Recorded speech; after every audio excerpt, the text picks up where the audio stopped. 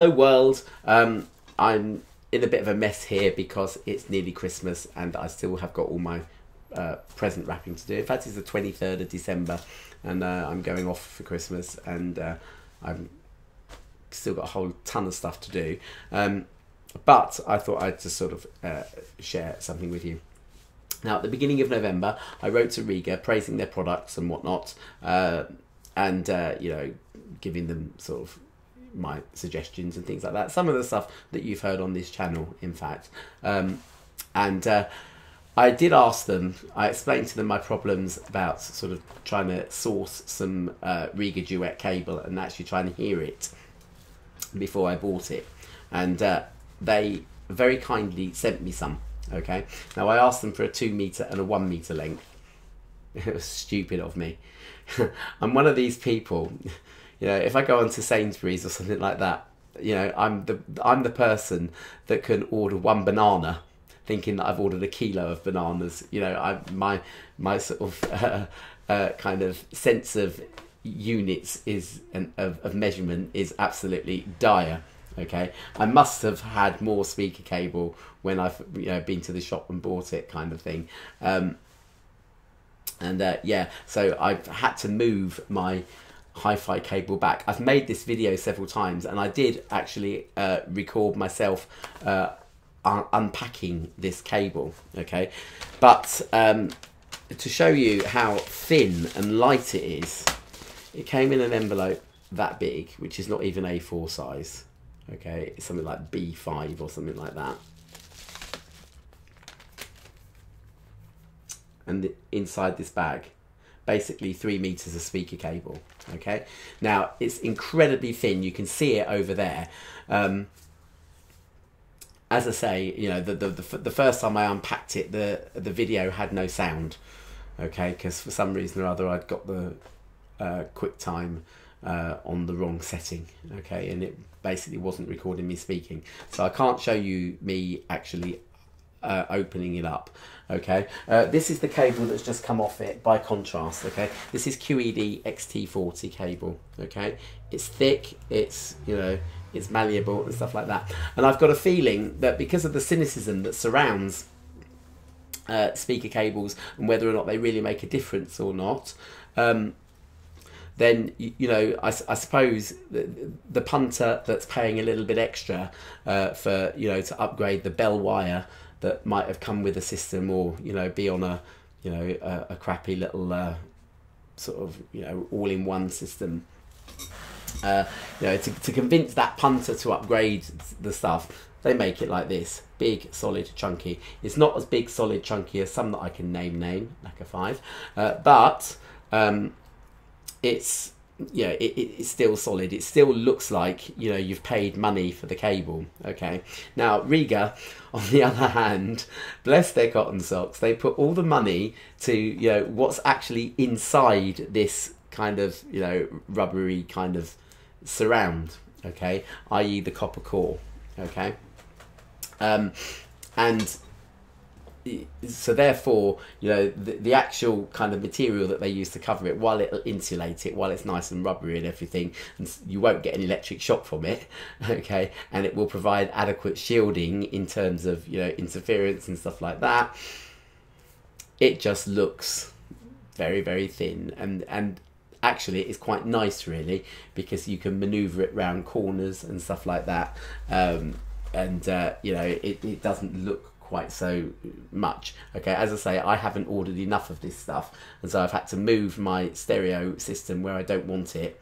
Okay, so at the moment, you know, I've got to sort that out somehow, you know, and Rega, I promise I will actually buy some this time. Okay, all right, but, you know, it's given me enough to do an evaluation of it. Okay, you know, as I say, you know, there is this cynicism around cables. Do they make a difference? Okay, I can tell you, you know, because I've had enough systems now and I've had enough different types of cable as well to tell you that they do make a difference. Okay, And you know, in this flat, okay, I've got a sloping ceiling, I've got a tiny room, okay, and I've got, you know, lots of corners and stuff like that. And so there are places in the flat where the bass booms, and there are places in the flat where you know, you don't get enough bass, okay, and very, you know, few areas where it's just right, okay. The thing is, where the bass booms is out on the bathroom, out next to the bathroom on the landing, okay, and you can feel it in the floor, okay. Where there isn't quite enough is actually in my listening position, okay, and you know, where it's, you know, too light and there's none at all is in the kitchen behind me, which is a right mess, I have to say. So I was hoping that, you know, the tweak of the cable would do something about that, okay. Now it does make sense, you know, where a manufacturer makes hi-fi equipment and they make cable, it does actually make sense to use their own, okay, because of the electrical characteristics. They can match them up, okay. So you know, this cable, you know, it sounds great with Rega speakers, I have to say that. It really does sound great with Rega speakers, okay. Now for my bass problem, bass sound waves are actually big, okay. It does mean that if you're too close, you won't actually hear the bass, okay. That's why me standing out there next to the bathroom, that's why I can hear the bass there, okay, and in here I couldn't, okay. This Rega Duet cable does a much better job of controlling the bass, okay. It's not an absolute night and day difference, okay. It is a tweak, okay. All right, the QED XT40 and the Rega cable are priced similarly, okay, whereas I suspect that some of the money in this went on, you know, big thick rubber surround, okay, and perhaps, I don't know what's inside cables, I don't understand electronics, but maybe, you know, the actual core, the copper core in here wasn't necessarily of the same grade that's in Rega's. You know, there's definitely something, okay, to make them sound different, okay.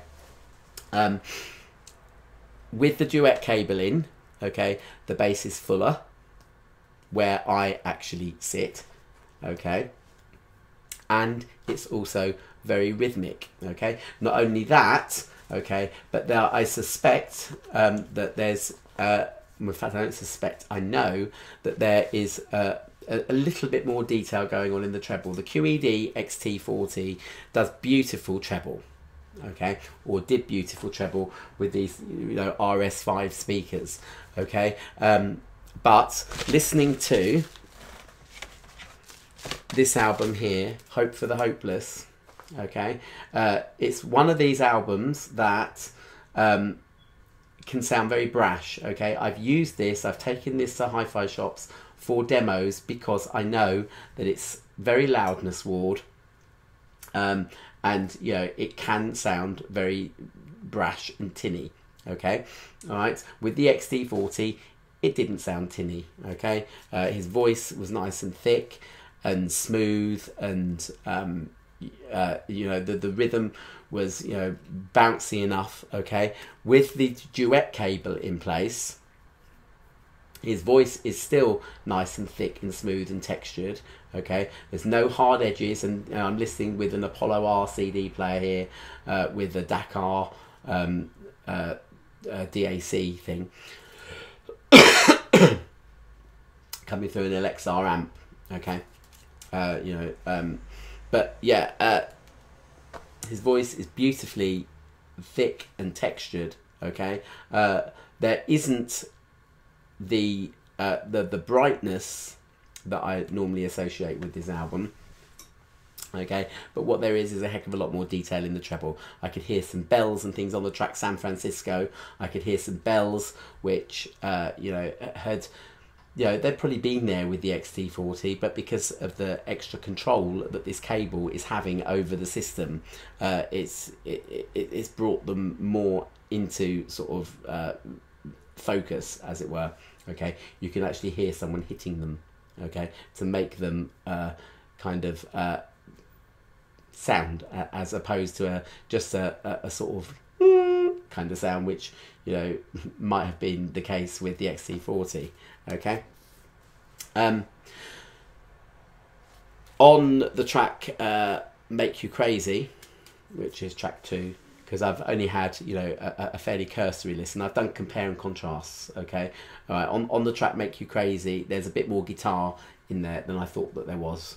Okay, just, you know, tiny little snatches there, which I couldn't hear as precisely with the XT40 that I could with the Duet. Okay, okay, and underneath that there is, you know, lovely rhythmic sounding bass. Okay.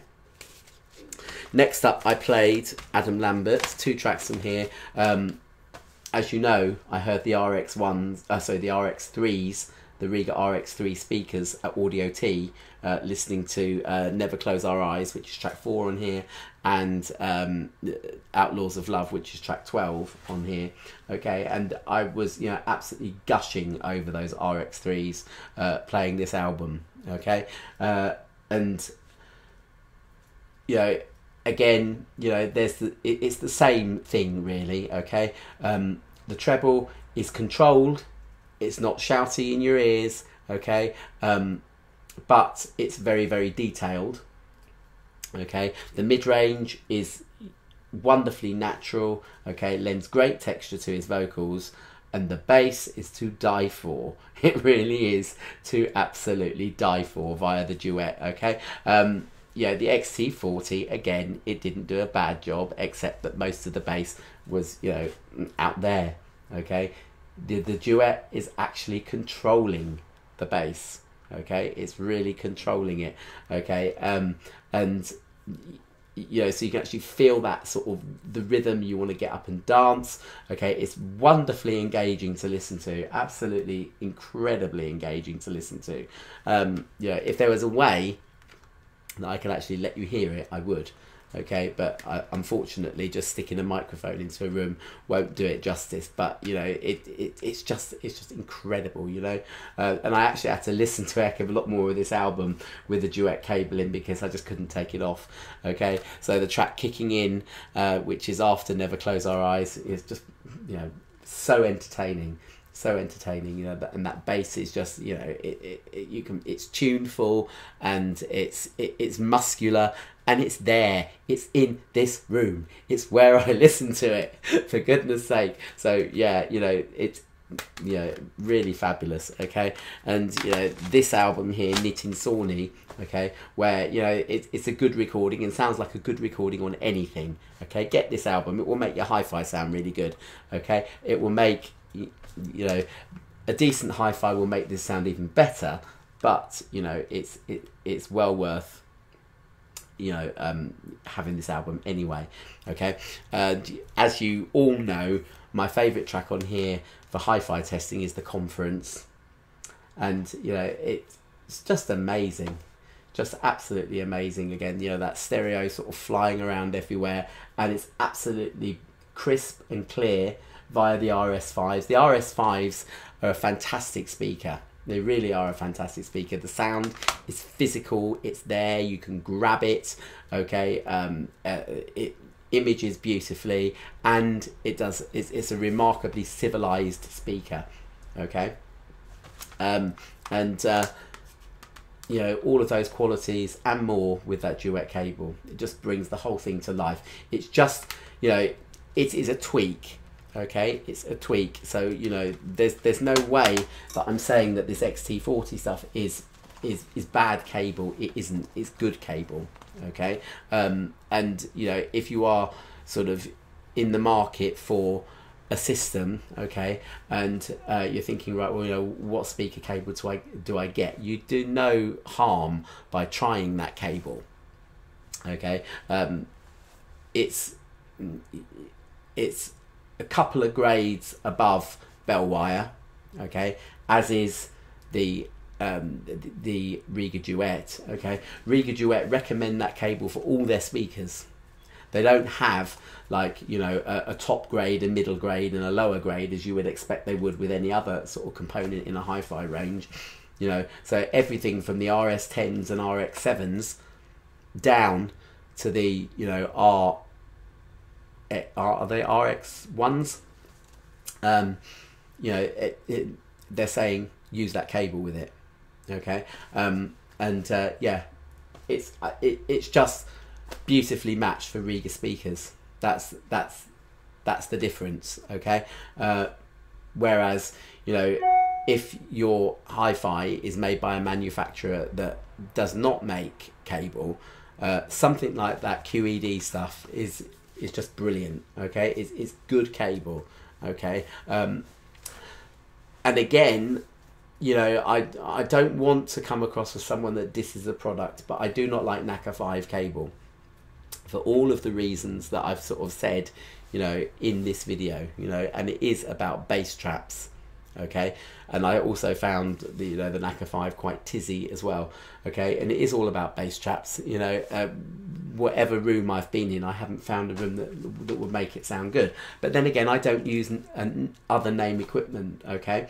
Name, when they invented NACA 5, and it was way back in the early 80s that they made that, okay, they put on their amplifiers a guarantee that, you know, within that guarantee statement, if there were problems and that you hadn't been using Name cable, i.e. NACA 5 cable, that you know, they wouldn't necessarily be able to honour all the guarantee, because the two were made for one another, okay. Yeah, that might not be there now, that clause in the guarantee, but it does suggest that, again, like Rega making the Duet to go with Rega stuff, okay, you know, the Name cable is made for Name amplifiers, okay. It's that simple, okay. You know, that's all you need to know, really. You know, there's a whole lot of, you know, voodoo and myths about speaker cables. I don't want to get into too much of a debate about it, okay. They are tweaks, they make a difference. They are not worth necessarily spending hundreds of pounds a meter. You can spend hundreds, even thousands of pounds a meter on speaker cable, okay. And I don't necessarily think it's necessary, okay. When I went to Audio T in Southampton and listened to the RP10 with the Afita cartridge on it, the first Afita, it has to be said, with the Elicit and these fantastic PMC speakers, okay, the 2026 speakers, okay, they used QED cable again, but it was a grade above the stuff that I've been using, okay, and it was £50 a meter, and they said it warrants it, okay, the system warrants it, and yes, it does. I would have thought, you know, in that sense it did, because £50 a meter is absolutely peanuts compared to, you know, even the price of the speakers, okay. So, you know, it's the laws of diminishing returns, okay. Even in, you know, a multi-thousand-pound hi-fi system setup, the amount that you need to spend on your speaker cable is very, very low, okay. And you know, that really endeth the lesson, really. I'm pleased with my Rega cable, okay. I will have to order some more, and I'll buy it now at some point when I can, when you know, Christmas has gone and I haven't entirely depleted my funds, but yeah, I will order some more now. It's you know, it's working a treat, okay. It's doing really well. Thank you very much, Rega, and you know, thank you all of you who've been watching my videos, okay. If you like these videos, please put them about on the internet, chuck them on Twitter and stuff like that. You know, even if you want to sit there and make fun of me and say, isn't he boring, and you tweet it round on the internet, thank you very much anyway, because you are giving me an nth of a penny per person actually viewing these videos, okay. And you know, that's helping me, okay. Right, I don't get very much money at all from doing this YouTube stuff, but I do get some, okay. Yeah, I think, you know, you could probably count on one hand the payments that I've actually had from YouTube, but I do get some, okay? And if you like it, you can help me a little bit more. You know, if you've put a comment down the bottom of this video, then, you know, do please tweet it out as well, okay? So that, you know, someone else might watch it, okay? All right, thank you ever so much. Merry Christmas to you all, okay? Unfortunately, at the moment, okay, and I promise this is only going to last a few weeks, but at the moment, where my system is, I cannot make my USB thing work. I normally put up a Christmas demonstration of the RP8, playing something nice and suitably soppy for Christmas.